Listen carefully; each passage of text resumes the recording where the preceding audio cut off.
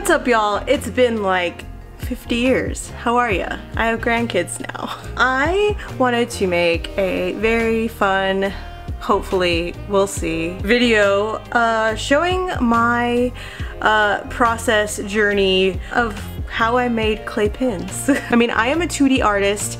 I work solely with traditional media on paper, and doing this was like out of the box for me. I do want to say that this video is brought to you by the amazing people at HAREPIN Creative, who gave me the chance to use their amazing and affordable art products to take this amazing clay pin experimental journey. HAREPIN Creative is an art supply company, and they carry lots of affordable art supplies, from paints to clay to canvases to tools to drawing stuff. Like, they have a lot, and it's amazing. Like, y'all have seen me use this stuff on stream. It's pretty awesome. Like, I got to work with gouache. Guys, this gouache set, like, y'all will see the colors that I got to swatch, and the swatch of gouache.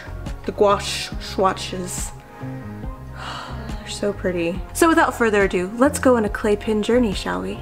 So first and foremost, this clay is actually really great. You get a pound of clay, and it's very easy to work with. The thing about air dry clay is, I mean, it's activated by air, so you've got to make sure you're very careful when working with it. I keep a cup of water on hand with me so that if ever it gets too dry, I just pour like maybe a couple of drops in it just to work it in.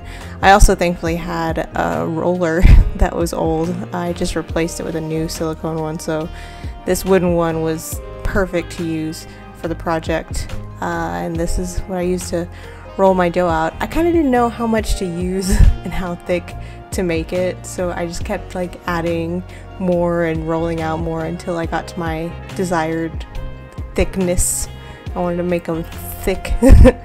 And the tools that I used to cut was an X-Acto knife. It's really the only tool I had on hand. I wanted to try to make it work with whatever I had, so I used my X-Acto knife to just kind of like poke little guide holes where I wanted my designs, and just, I guess, map out my designs. But as you can see here, I would get frustrated a lot and kind of start over. I actually started over quite a few times. I get in my head a lot, since I'm a perfectionist, and I kept starting over and wanting to make sure everything was perfect. But in the end, I ended up going with a thicker pin, and I just kept measuring it out, and thankfully I started to learn different techniques along the way with the X-Acto knife in terms of poking a pattern and then cutting out the design and working with the water to smooth out the edges, which made it a lot easier to work with.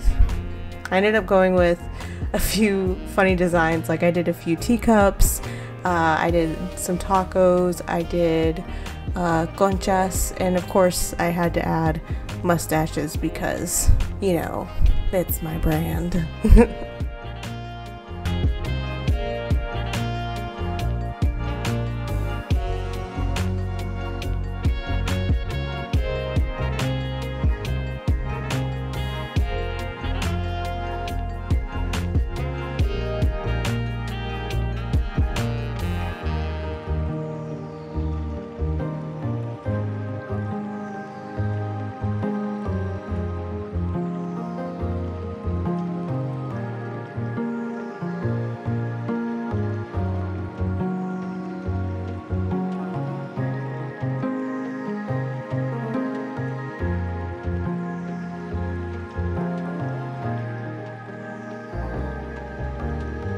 So over the course of the next couple days after finishing the pins, I let the clay dry out near my desk.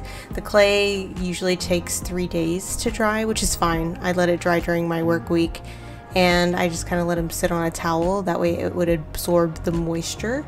And then after the days were over, before I started painting, I took little sheets of sandpaper, which I found on Amazon, and I just kind of sanded them down because there were like little bits that were just kind of hanging off, little rough edges. I didn't want anything to be too sharp, and so thankfully one of the little tidbits that I found was taking either like sandpaper or a sand block thingy, I don't know, but something to sand it down and make it smooth. So I wanted to do that, especially before putting down any paint or resin. That way it wasn't rough or textured.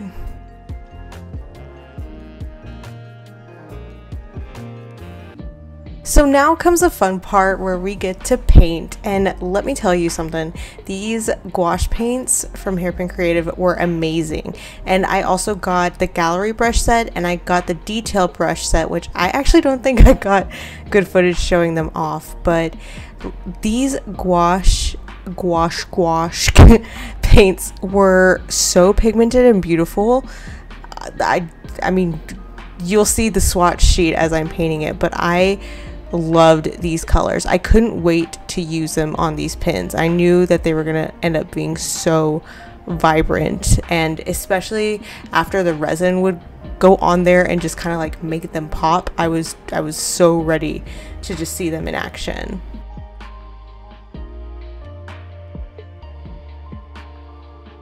So this was actually my first time ever painting with gouache. The only paint I really painted with is acrylics, and so this was just a whole different medium for me. I heard it's kind of like a hybrid between watercolor and acrylic, which it definitely felt like that.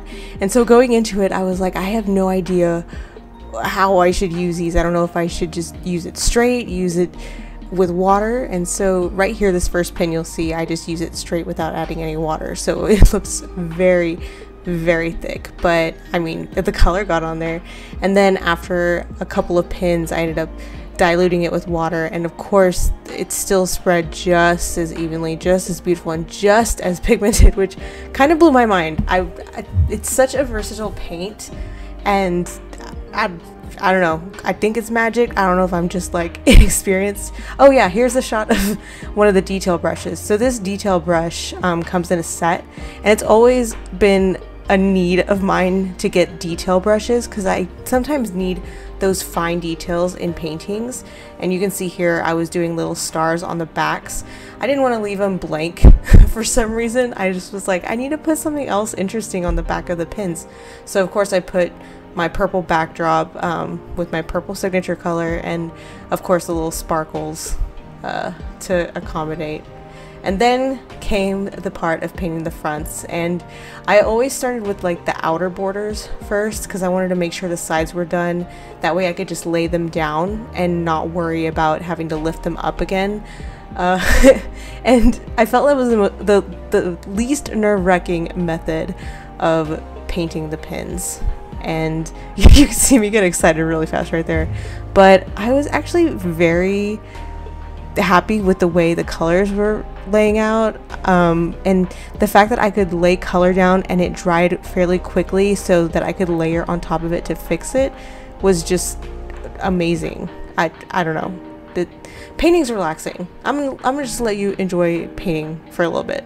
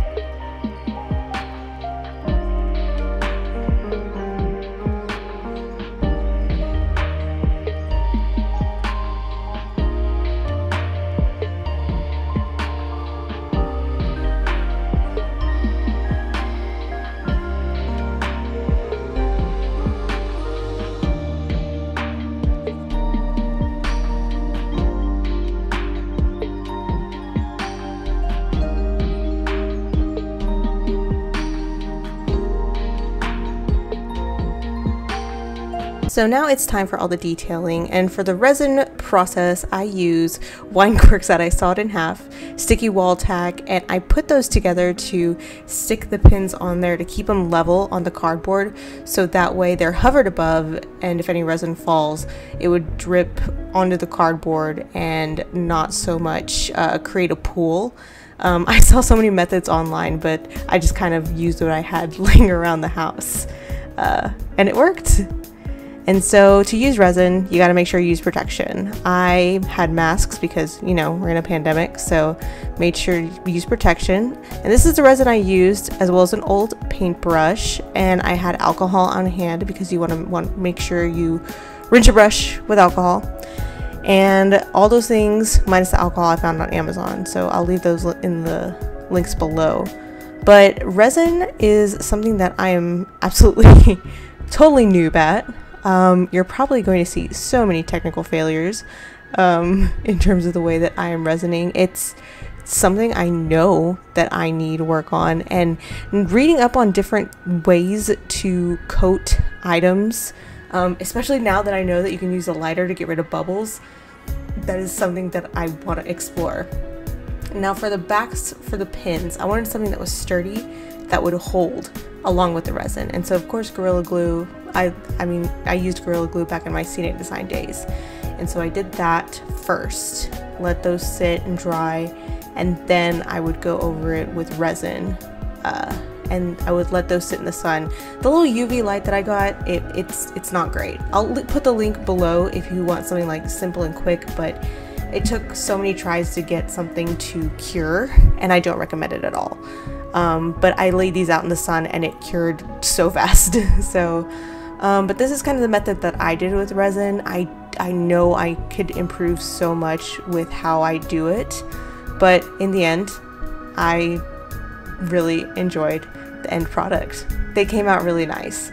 Definitely flaws, but hey, it was my first time, so I didn't hate them, and I just ended up taking a towel with water, just kind of wash them off, especially with taking them outside. I felt like there was just pollen coating them, so I just gave them a quick wash.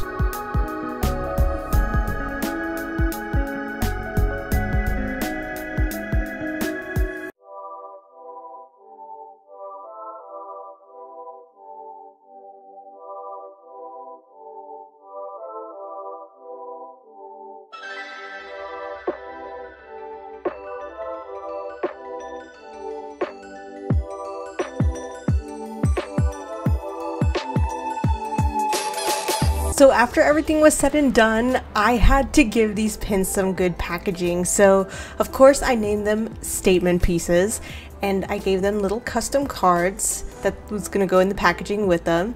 I even gave it a little backing with all my information, so if anyone needed it, it'd be on there.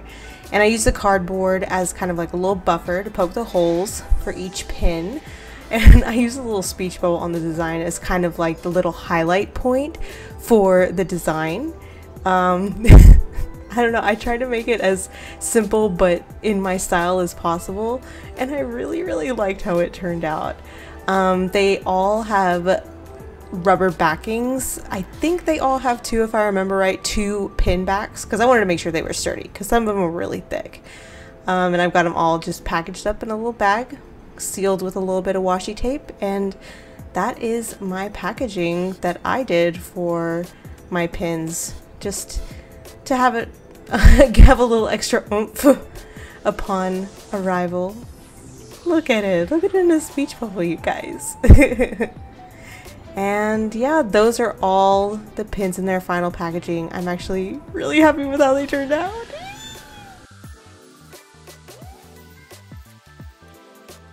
And that is how I made the clay pins that I did, and I'm actually very happy with how they turned out. I will be listing them in my shop today, so hopefully if you like them, you can go snag one for yourself. I call them statement pieces. It's a statement piece. It's very piece of statement. They have imperfections, every single one of them, but they're all unique, and I love it. It was so much fun, and like I've already ordered more clay and molded the next round. Like they're already, like, I already have a whole tray of the next round molded, so I'm excited. I'm excited. I'm officially on the clay pin making train, and I love it. It's just so relaxing, and it's cool to like take ideas that you drew 2D and make it a 3D thing. I see why people like it now. So if you want to try making clay pins or do anything creatively artistic or go on a creative adventure, be sure to visit harepincreative.com. I'll also put the link down below, and make sure you use code ARTWITHELIA and you'll get 5% off your order. They've got like amazing supplies. Like if you've been following my stream, I like to start the stream by drinking a cup of tea and drawing an original character based on the taste of the tea. And I use a bunch of multicolored markers as well as their fine liners to do them. And that's all from supplies that I find on their website. Like, y'all just need to go shopping. Treat yourself. Or if you need to get any gifts for your friends, make them do art. Make them make things for you. Let me know what else I should tackle, like creatively and artistically, because I mean I did this. I'm scared of nothing now. I'm not scared of anything. Thank you for watching. Like, subscribe, you know what to do. And I'll see you next time. Bye!